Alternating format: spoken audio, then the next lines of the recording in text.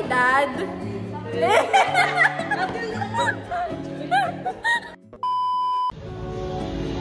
Yahoo! Ni hao! Annyeong! Hello! Kamusta? This is Group 5.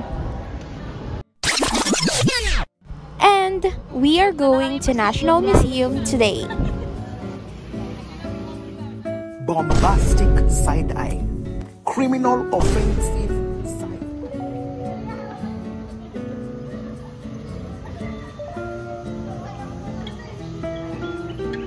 Right now, we are still inside Intramuros. We actually just finished eating here lang sa Solana Street.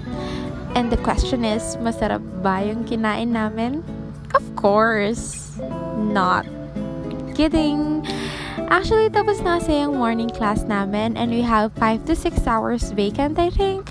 And that is why we took this chance to see many wonderful creations by our beloved Filipino artists.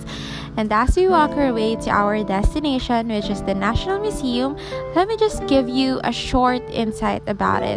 Ano nga ba ang National Museum? The National Museum of the Philippines, or ang Pambansang Museo ng Pilipinas, is an umbrella government organization that oversees a number of national museums in the Philippines, including ethnographic, anthropological, archaeological, and last is visual arts collections.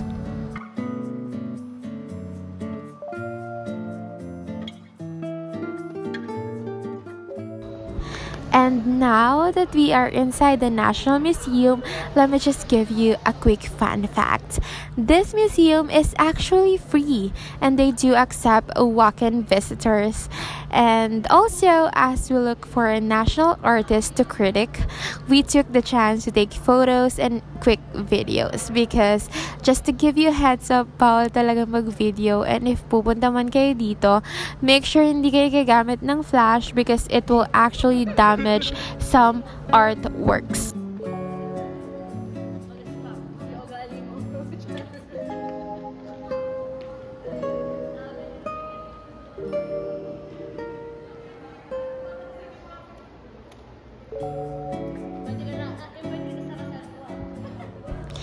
After a while, we have finally decided to critique Felix Resurrection Hidalgo's artworks.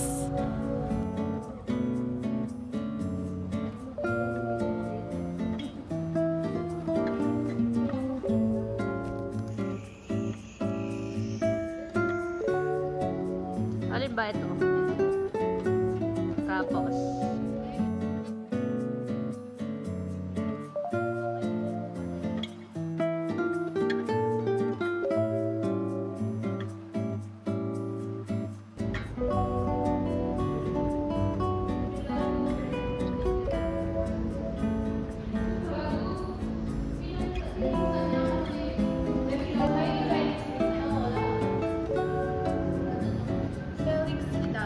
dami mo ng ano dito, be. Siya ba to? Tapos hindi pala siya yan.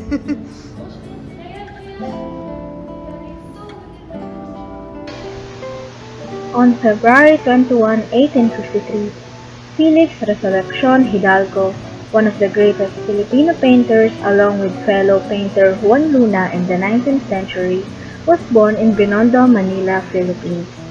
In his lifetime, Hidalgo produced over 1,000 works which include oil paintings, watercolor, pastels, and charcoal drawings, with subjects ranging from the mythological and historical to landscapes, seascapes, portraits, and figures of the genre.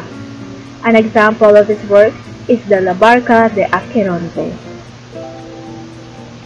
While walking around the museum, one of the artworks of Felix Hidalgo caught our attention. The artwork is Hidalgo's allegorical oil painting, La Barca de Aqueronte.